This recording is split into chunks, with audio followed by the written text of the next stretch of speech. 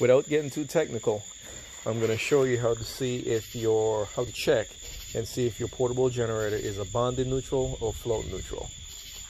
This is my Brayton Stratton storm responder. This thing's worked great all the years we've owned it. It powers a house. First we used a generator interlock, worked great.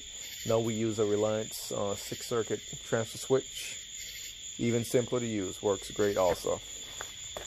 Turn on your meter, put it to ohms.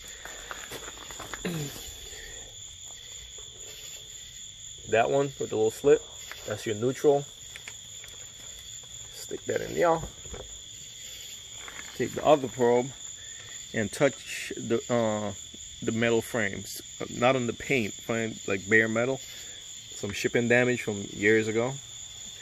So if we hear my ohm has the audible tone, so if you hear the beep, then you know it's a bonded neutral. It's bonded to the frame. So there you go. If you got a storm responder, you got a bonded neutral. You go down here also. Now again, because I don't have GFI outlets, my generator works good. It doesn't. There's nothing for it to trip out here, so it works. It works great. If you have protected outlets on the generator, and with a bonded neutral, it may start tripping on breakers. But I'm trying not to get too technical, but there's a way to convert them to float neutral.